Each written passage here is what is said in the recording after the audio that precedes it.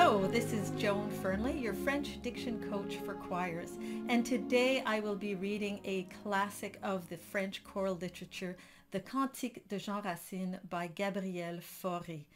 Now, this piece is a staple of both church and community choirs, and I think every chorister should have the opportunity to sing this piece at least once in their choral career, no matter their religious persuasion or even their skill level. There are beautiful lines for all the parts, and it's just a wonderfully satisfying piece to sing. So as usual, my video will be in 3 parts. In the first part, I will do the reading, but I will read it as if I were singing it. And for music of this time period, the R's will be rolled on the tip of the tongue, but just very slightly. And there will be the liaison, so that's the linking between the words in all the right places. In the second part, I will have 3 tips for both conductors and singers. And then in the final third part, I will have the lesson, the coaching session, where we work through the piece line by line, and you can work along with me. So without further delay, let's get started. Verbe égal au Très-Haut, notre unique espérance, jour éternel de la terre et des cieux. De la paisible nuit, nous rompons le silence. Divin Sauveur, jette sur nous les yeux. Répands sur nous le feu de ta grâce puissante, que tout l'enfer fuit au son de ta voix. Dissipe le sommeil d'une âme languissante qui l'a conduit à l'oubli de tes lois. Ô Christ, sois favorable à ce peuple fidèle pour te bénir maintenant rassemblé. Reçois les chants qu'il offre à ta gloire immortelle et de tes dons qu'il retourne comblé. Your first tip are nasalized vowels. And if you want your French to sound truly French, it's well worth putting in the effort and getting a good nasalized sound. And there are 4 of them in the French language. There is en, on, un, and un. And what they all have in common is a vowel followed by an N or an M. The N and the M do the same thing.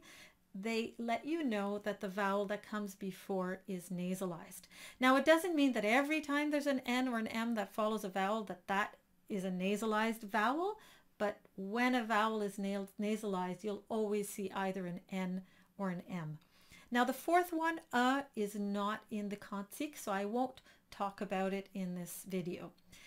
Now that you know how to spot a nasalized sound, how do you do it? Well, it's quite simple. You'll start with a basic vowel, and then you drop the soft palate, which lets a bit of air flow through the nose, which is what gives the vowel its nasalized color.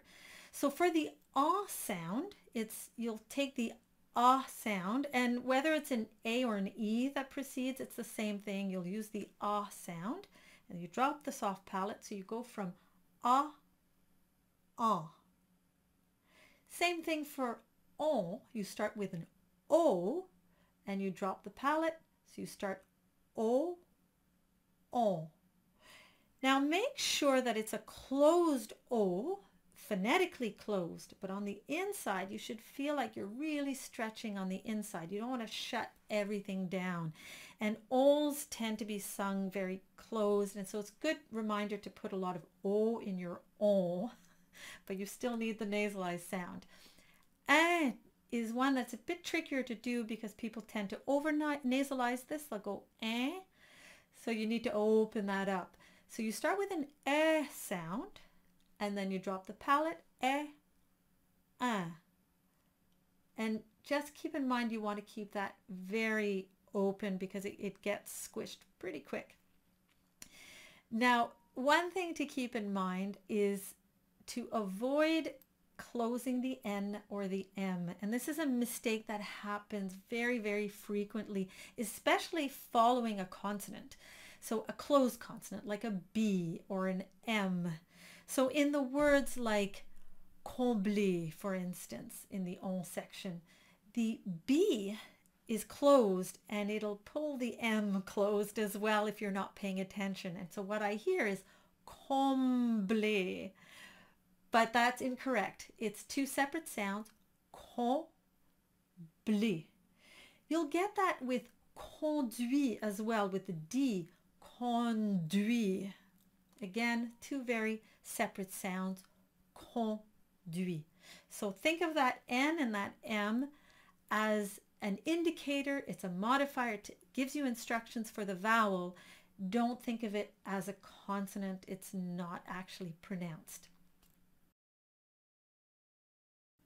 Your second tip is the sound oui. And this sound is very difficult to do for English choirs because the U sound is foreign to the English language. So the oui sound, you'll find it in the four words nuit, puissance, conduit, and fuit. So how do you do this sound? Because typically what I'll hear will be an OO sound, nuit, puissance, which does not sound French at all. And the reason is because people are putting an OO sound, not an U sound. It's a completely different sound.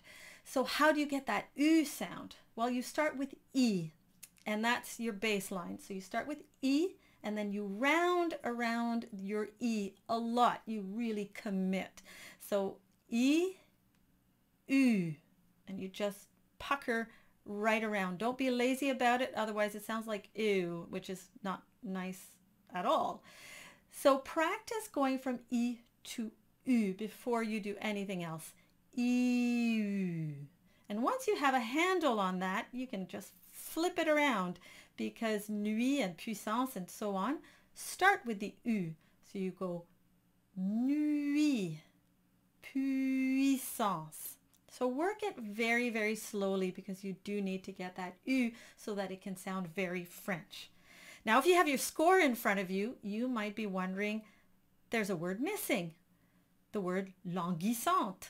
And you'll notice that I didn't say languissante, I said languissante. And the reason is because the U and the I don't go together. The U is there to modify the G. So in French, we have two G sounds. We have a soft G and a hard G. And when G is followed by I, it's a soft G. But in order to do a word like languissante, we need to harden the G. And the U is the letter that signals that the G is going to be a hard G. So the word is languissante, and it's not languissante, and it's definitely not languissante. Your third tip is related to the words that I've put up on the screen. Is it et or is it est? Do you say les, des, or do you say les, des? And as a native French speaker, this gave me pause, because I realized that I did both. In speech, I lean towards et, and in reading and singing, I lean towards est. And both are correct. If you go on Wikipedia, you'll see the symbol for the A sound, which does reflect standard speech beyond in Canada, France, and beyond. But the more formal French, or what's called un français soutenu, so sustained, so think of being able to sustain your speech in a large hall, or singing a more formal style, which is the style of Gabriel Fauré. It's the classical style, so you would have had very good diction, and in that category we go towards est. And so it's not so much as to what will sound French in your performance of the cantique, but you may wonder why you might have had conflicting advice. You might have had some people say it's et, and you might have had a singing teacher say no, it's more est. And so just so you know, both are correct and they have their own specificity. also, you may have some native French speakers in your choir, and they may question why it's E or why it's E. So just think of it as a continuum also, because the A, it doesn't have to be so closed, and the E doesn't have to be so open. When you're singing in the lower register, you may want to have a darker or a more closed sound, and when you're opening up to do higher notes, you may want to open that up a bit. And I've heard French choirs actually do that, whether they knew it or not. It sounded more E in the lower register and a little bit more E. Overall, though, for this kind of music, you definitely lean more towards E. Okay, this is part 3 of the coaching session. So let's get started. First line. Verbe égal au très haut, notre unique espérance. So you'll probably have noticed that there's a lot of connection between words. That's called a liaison, where we connect one word after the next. But we don't do it everywhere. So it's very important to keep that in mind. And sometimes it's useful to have a very well edited edition, because they'll put those in. So you say verbe égal au, so you'll connect those. But très haut is not connected, because that H is a glottal H. Très haut, never très haut. Notre unique espérance. So you have a lot of liaison in this section. You also have the sound U, which in part 2 we spoke a lot about that. It's very important to get a true French U. And at the end you have the nasal sound espérance. So I'll do that line again. Verbe égal au très haut, notre unique espérance. Next line. Jour éternel de la terre et des cieux. So a few things. Let's start at the end. Cieux, that's a tricky one. You have to get the E sound, C, at the very beginning, and E. And E is basically a rounded sound. It's the sound duh.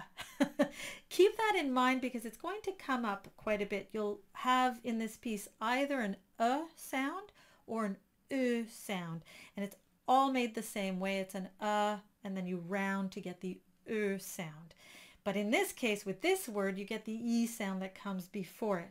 So it's really useful to take all this apart and just figure out what these sounds are in isolation, so then you can put it all together.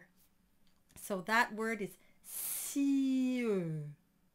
Now before that you have the word des, and that discussion on tip number 3, we lean more towards an E than an E. If I were speaking, I would say des cieux. When I sing, I say des cieux. It's subtle, but it's there. And at the very beginning you have the OU sound of jour. So I'll say the whole line again. Jour éternel de la terre et des cieux. Next line. De la paisible nuit, nous rompons le silence. So you have a lot of pitfalls in this line, and it almost feels like you could say the whole line with your lips all puckered with nuit, nous rompons le. So it's a bit of gymnastics, and it's a bit of a tongue twister. Right in the middle you get nuit and you have nous, and this brings out all the pitfalls. So if you recall, I said most of the time people pronounce nuit wrong. They put an OU sound instead of an U, and so they'll say nuit and not nuit. But what's difficult is you have the word nous right next to it. So take your time. Take it all apart. Nuit and nous. So practice that so that it just rolls off the tongue.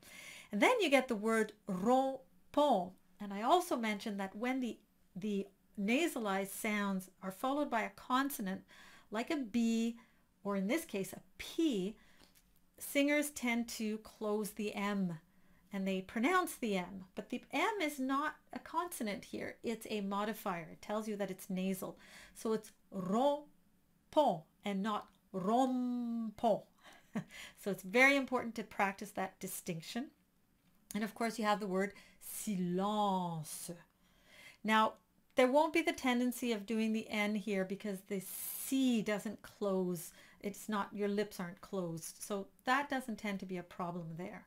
So let's do that whole line, and I won't be spending as much time on every line, just getting a few of these sounds out of the way. De la paisible nuit, nous rompons le silence. The next line, divin Sauveur, jette sur nous les yeux. So let's start at the beginning. You have the first instance of the nasalized sound. So you start with an and you drop the soft palate and it turns into diva. But you have to keep it open. You don't want to over nasalize it because you'll compromise the singing. Then you have so, closed O, ver. You get that sound that I spoke about. Jette sur, a nice good U, followed by the nous, which is the ou. So again, practice your U and ou. Les yeux, which is the same as cieux. So again, divin sauveur, jette sur nous les yeux. Next line. Répands sur nous le feu de ta grâce puissante. So you start with a nasal and you end with a nasal. So you have répand, and the D and the S are not pronounced. And at the end you have the word puissante. You have two pitfalls there. So you want a good en at the end, but remember it's puissante and not puissante. Very subtle, it's like nuit at the very beginning. You may wonder what the accent is on the A of grâce. Back in the olden days, that would have closed the A bit and it would have been more like a grâce. But that has disappeared and it is grâce. So ta and grâce are the same A. There's no difference. And right in the middle you have the word feu, and it's the same as cieux, same sound, feu. So it's a closed E. Again, do the whole line. Répands sur nous le feu de ta grâce puissante. Next line. Que tout l'enfer fuit au son de ta voix. So at the very end, we're introducing for the first time the wa sound. So there is a bit of an oo at the beginning, but you go straight to an ah sound. Wa, voix, and you sing on the ah sound.